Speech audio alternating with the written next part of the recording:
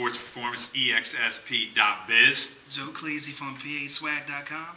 And we're here with the program recruiting aspect here, recruiting spotlight here.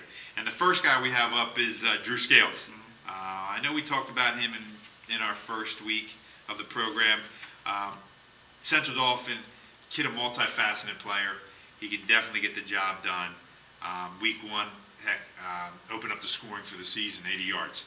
And Central Dauphin really didn't have a great game, in my opinion. They had 3 big plays that they scored on and beat Manheim Township. He's definitely a guy you got to look out for, week in and week out. I mean, I know everybody talks about Zaid. This is the key to their success. Week 2, we all know about the suspension against McDevitt. They get to play, comes back next week, and let's be honest, blowout. Doesn't get as much reps and much carries and stuff like that because of how bad the score was. But this kid's a legit kid. No doubt, he's a big time. He's a big playmaker. Yeah. And he's a great. I mean, he's a great all-around talent. On the defensive side of the ball, he's definitely a good cornerback. But on the offensive side of the ball, he's phenomenal. Pound for pound, one of the best players in the state. As you said, he's definitely he can change momentum in the game real fast. I think he had a return touchdown. Yeah, you're right. He had a return touchdown last week. And again, it was a blowout, but you could tell that CD's a different. Right. They're a different team with both him and Zaid. There's no question. In the game. Yeah. On the offensive side of the ball, he got so much to worry about. Yep.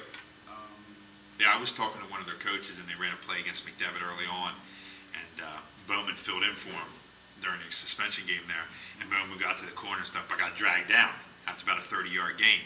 And the coach was telling me that's Scales. It's to the house. He's taking it. He's busting outside, and he's gone. He doesn't get caught. And that's what happens. You know what I mean? The kid has another gear.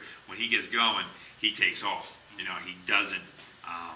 You're just not going to catch him unless you have somebody with the same speed, takes the perfect angle. He's not getting caught. Not at all. And just from the recruiting aspect, I think we talked about it before. As of right now, he's a little bit under the radar, but I just find it hard to believe if he continues to come up with the big play at the big play.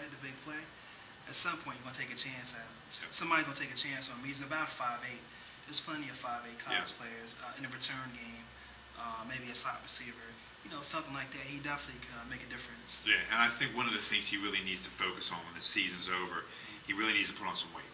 I'm not saying he's the skinny kid by any stretch of the imagination, but you look at some of those 5'8" guys, those guys are pushing 200 pounds and not over. They can still run at the same speed. So if he can really work on, put on some size this offseason and keeps that speed or gets even more explosive, that kid's going to be dynamite. That kid's going to, have a very good shot at definitely picking up that Division I, letter somewhere, scholarship somewhere. No doubt about it.